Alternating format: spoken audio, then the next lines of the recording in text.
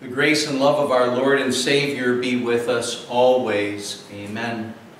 The Word of God we want to consider today, again from Jeremiah chapter 20. We're looking at verses 7 and 10 and 11, where Jeremiah said to the Lord, "O Lord, you deceived me, and I was deceived. You overpowered me and prevailed. I am ridiculed all day long. Everyone mocks me. I hear many whispering terror on every side. Report him, let's report him. All my friends are waiting for me to slip, saying, perhaps he will be deceived. Then we will prevail over him and take our revenge on him. But the Lord is with me like a mighty warrior. So my persecutors will stumble and not prevail. They will fail and be thoroughly disgraced. Their dishonor will never be forgotten."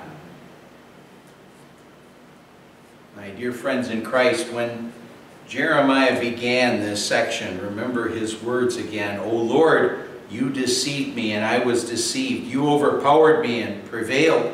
I am ridiculed all day long. Everyone mocks me." You hear a dejected Jeremiah who's complaining to the Lord. God had told Jeremiah that he was supposed to proclaim his judgment on the people, telling them that because of their idolatry, because of their rebellion against God, what was going to happen is they were going to endure this 70-year Babylonian captivity, that Jerusalem would fall, the temple would be destroyed. But that hadn't happened yet. And there were these false prophets who were saying that Jeremiah was the false prophet. And what they were doing is they were ridiculing, mocking Jeremiah. They were calling him the false prophet. They were saying God would never let his temple be destroyed. God would never let Jerusalem, his holy city, fall. He would protect his people. And Jeremiah may have felt as if he was a fake. He may have wondered if he was the false prophet because God's judgment hadn't come yet. Well, Jeremiah, he was probably dealing with a situation worse than what we deal with today, but we deal with something that's maybe a little bit similar to what he was dealing with because, well, we talk about Judgment Day. And we say that Judgment Day is coming. And we say that that Judgment Day, it could come any time. It could possibly even come today. But we've been saying that for years, ever since Christ came here to this earth. And it still hasn't come. And because of that, there are those who look at us and accuse us of being mockers. But when we think about the things that are going on in our world today, with this virus and with the racial tension and the problems that are existing, all because of that, there are many people who seem to be thinking maybe we really are getting closer to that time. And it seems as if hearing more people lately who are saying, wouldn't it be great if God would come back right now so that we wouldn't have to deal with all of this? And really, it would be wonderful if the Lord would return, if we wouldn't have to deal with this. But we still wait, and we still face ridicule as we wait. Well, Jeremiah knew what we're dealing with. He said, "I hear many whispering terror on every side. Report him, let's report him. All my friends are waiting for me to slip, saying, perhaps he will be deceived. Then we will prevail over him and take our revenge on him."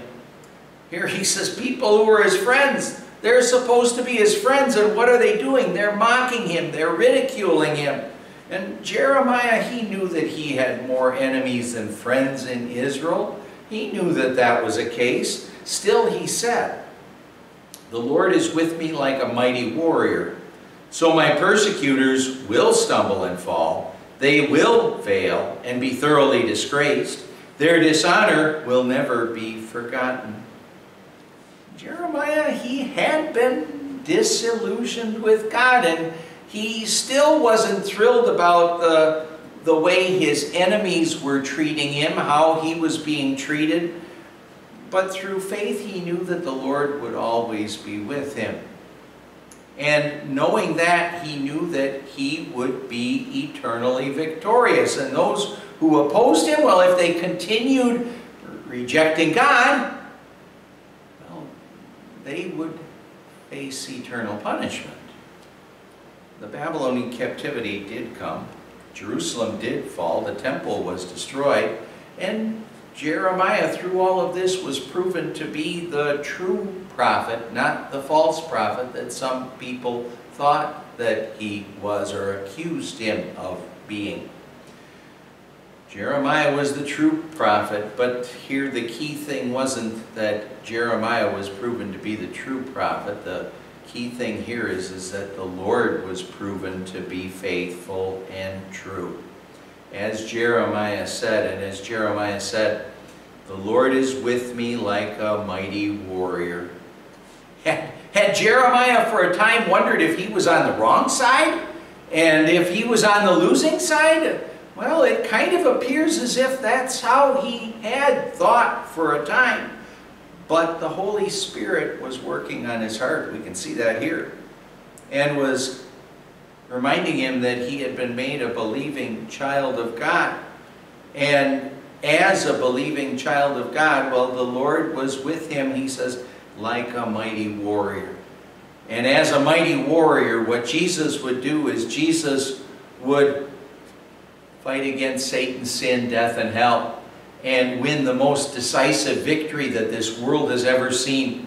The most decisive victory that's also Jeremiah's victory and our victory through faith in Christ. And as a mighty warrior, God wasn't going to let Jeremiah's enemies really hurt or harm him. Now, church tradition tells us that what happened to Jeremiah is that, well, after the captivity, he continued to serve Jews in Jerusalem that were in Judah that were left behind. And some of those Jews kind of forcefully took him down to Egypt. And what he did is he still tried to serve those people, preaching the law to show them their sins and pointing them to the promises of God. But because of his preaching the law to them to show them their sin, what happened is, according to tradition, Jeremiah was stoned to death by his own people. But they didn't really hurt or harm Jeremiah. Because Jeremiah, he's with the Lord Jesus. And those enemies of his, well, if they continued to reject the promises of God, well, they faced God's wrath and punishment. So who was better off, Jeremiah or his enemies? Well, the answer here is clear. The Apostle Paul penned these words 600 years later, but they could have been Jeremiah's words. I consider that our present suffering are not worth comparing with the glory that will be revealed in us. Why could Paul say that? Why could Jeremiah say that? Why can we say that?